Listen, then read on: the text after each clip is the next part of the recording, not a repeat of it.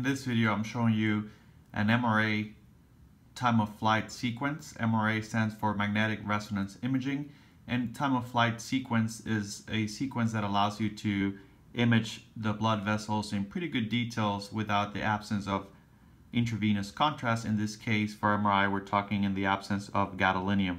So on the left, you can see the reconstruction that includes the bilateral vertebral arteries, basilar artery, and then the PCAs, posterior cerebral arteries, and any communicating branches. And we have a reconstruction in which we can spin this and examine some of the circulation from a lateral perspective, just like you would do in the angiogram.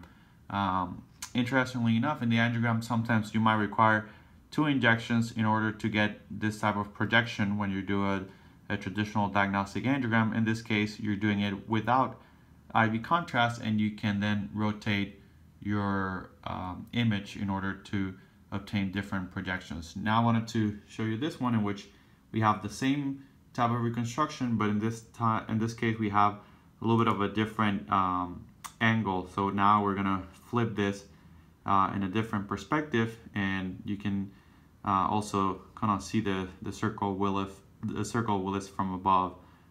So that's another nice way of seeing it. So in this case, you have the bilateral anterior cerebral arteries, and this is the circle Willis, just like how you see it on some illustrations online. Again, this is a good way of obtaining an angiographic image of the brain without the use of IV contrast. And if we're able to get a study without too much motion, then it becomes a really good study like this one.